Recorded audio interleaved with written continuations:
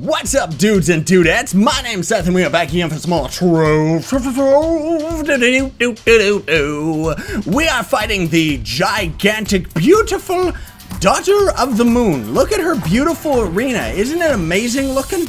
Yes, it is. So if these guys are ready, we got Scythe and Joe, we got Unfriendly Lion, I think is here too, Dino Feet the Cool Kid, and Tesladon. But as far as I know, Scythe, me, and Joe are the only people that can damage her. Let us activate her beautifulness. Now, this is going to take a little while to actually fight her today, everybody. But here is the secret strategy to actually defeat her, which makes her very, very easy as far as the boss is concerned. The damage, on the other hand, can take a little bit of time. But if you just are on the ice stage like I am right now, we are actually slowing down her walking. You can't actually use the Ice Stage Ultimate on any of the Titan bosses. I don't know if that's a bug or if it's just going to be something permanent, probably forever, because I don't know if they'll ever change that. But anyway, if her aggro was on us, we could actually just be leading her back and forth. But the point is that, as you can see, we are keeping her very, very slow. So this is the one and only instance where the Ice Sage becomes completely invaluable for kiting. By the way, ladies and gentlemen, the special giveaway today, because we are fighting the daughter, which is absolutely astronomically awesome, is Wings of the Darkest Night. So these are the shadow wings that I rock on my Draconis almost all the time, at least until I can get the Lunacy wings. But anyway, in order to qualify for these, you're gonna want to smack the like button, be subscribed to the channel, and leave a comment in the comment section down below. And slowing her down, because otherwise, she's very, very powerful. And actually, very, very fast. Like, seriously, she's a boss to be reckoned with, man. And if we can damage her fast enough, although I don't think we can because we don't have enough, strong enough people with us. Like, we don't have a full group with Radiant gear or anything like that. This is also just on normal mode. If it was hard mode, it would take us like 20 minutes, which it still might take us quite a long time to actually beat her anyway, because these Titan bosses have so much health, like, seriously. But anyway, she's actually a very, very cool boss. I love this boss. Reminds me of so many other games. Because as soon as you get her health down, for every quarter, pretty much, she transforms. So right now, she's using this normal sword. And when she ends up getting to her next form, she ends up pulling out a gun and using long range. Although it's fairly easy to dodge those attacks. One of them in particular is very, very powerful though. And then once you end up getting her to, I think, about half health, she actually drops her gun on the ground, and it's an invincible turret that's giving you trouble pretty much the whole fight. I mean, all you need to do to avoid it is just run to the other side of the room. There goes some of the error, guys. But anyway, so long as you just avoid that, it's not that big of a problem. And anyway, her next form after that, she pulls out an even bigger sword than the one she's rocking right now. And she has a couple really deadly insta-kill moves. I'm just gonna change the camera right here so I can get some screenshots of this chick. I need better screenshots though. Oh, she's in gun mode now. There we go. So yes, when she's in gun mode like this, that's the move that you want to dodge above all else, because otherwise that'll just one-shot you, or at least me, because I'm not really rocking like that much health gear. Woo! But if you keep dodging straight through her like that, it's pretty easy to stay alive. Otherwise, the point of the abilities as well is whenever she's doing that charge shot, pretty much whatever direction you're walking in, like if you're running in the left direction, she's going to anticipate you perfectly. So wait until she does her charge shot and then move in the opposite direction once the bullet is actually in midair, because it's not homing once it's in midair, but until she shoots it, it's pretty much a homing shot. Anyway, when she gets her two-handed sword out, and that's the one disadvantage of having the chat off, is I can't actually turn myself to do not disturb, which thankfully we're not getting that many people spamming me invites and stuff, but it does happen from time to time. So when she pulls out her two-handed sword, which she'll probably do that about half health, then she's got like a couple one-hit kill techniques and stuff like that, one of them in particular, but it's pretty easy to dodge because all you really need to do with this boss anyway is keep your distance. Pretty much just all the way. Like that's the biggest reason we're not on the Draconis right now, because otherwise everybody knows the Draconis is my favorite class and it's pretty much my strongest class. but not on the Titans. You know, none of the classes that go into melee range are good on any of the bosses, especially on the Daughter of the Moon.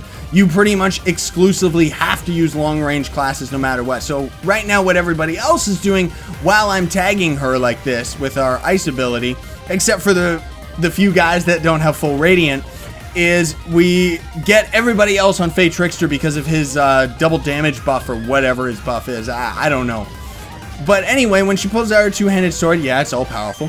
And then finally, her last stage is definitely the deadliest, because she pretty much starts setting up like smoke traps everywhere, and they take a very long time to disappear. So if you're not careful, she can actually fill up the majority of the arena with spots that are going to hurt you quite a bit. Oh my goodness. Oh great, thanks. Even though I'm closed Steam, I'm gonna have to take care of that one after. There she goes. There she goes. She transforms. She's doing her thing.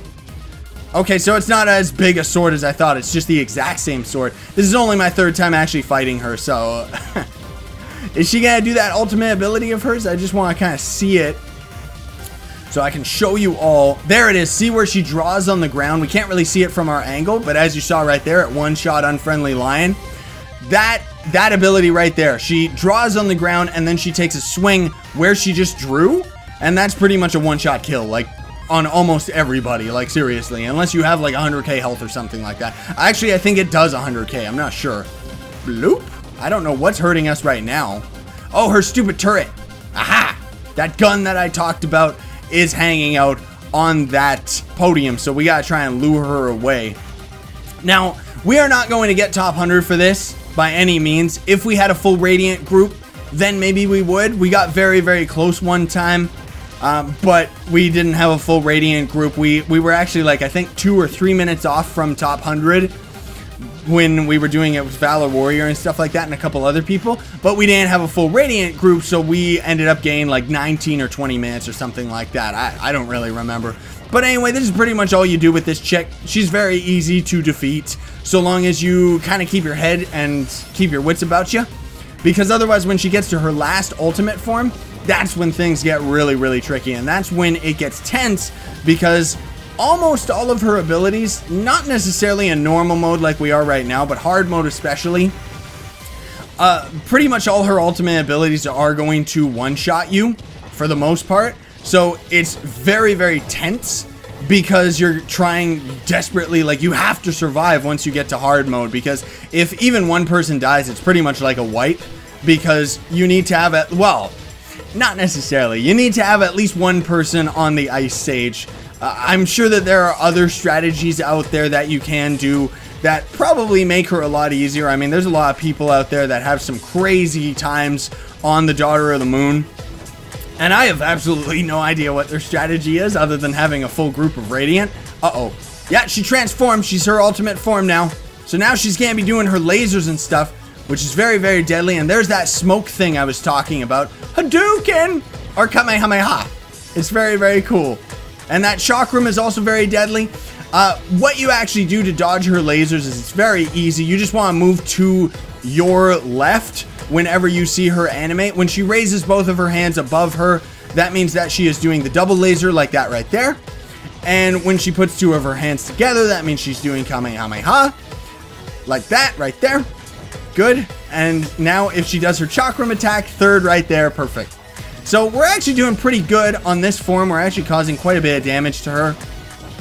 I'm surprised how well we're doing, but then again, we are on normal mode, so it's not like it's particularly hard. She's pretty easy with her laser shots anyway, because even if you're standing in front of the Kamehameha, for the most part, it doesn't really hit you.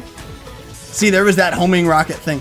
It's that one that you really gotta watch out for, and so long as you have a good understanding of the arena and stuff, you don't really gotta worry about anything. Bloop, bloop. I'm just getting screenshots, but I'm also trying to be very careful because I don't want her to run out of this slow buff that we got, or debuff that we got on her, because otherwise she gets to be very, very difficult. But yeah, as you can see, you want to move to your left all the time because she kind of does it at a weird angle. So if you ever move to the right, you're pretty much gonna walk straight into her laser, and that's a big no-no, because that laser can two-shot you. You know, if you're in it long enough. At least on hard mode. I'm not sure about just normal mode, but as you can see, what I was saying earlier, like her smoke is kind of starting to Okay, that was weird. That's why you gotta be very careful, because sometimes she gets really, really weird, and sometimes she'll do unpredictable strategies when she swaps aggro like that randomly to Joe, because now we actually gotta be a bit more cautious about where she's gonna do her lasers and stuff, because she's aiming at other people. But otherwise, we're gonna be able to beat her no problem. And as you can kind of see right here, like, just straight up, like, having somebody on the ice stage is pretty much mandatory. Like, seriously, man. Uh-oh, her turret's up on there. I keep forgetting about that. Come on, you! Die! You think you're Goku, but you're not. You got very beautiful video effects and everything like that, though. And I very much love you. Seriously, this boss, I remember when first fighting her. She is such a cool boss to fight, too.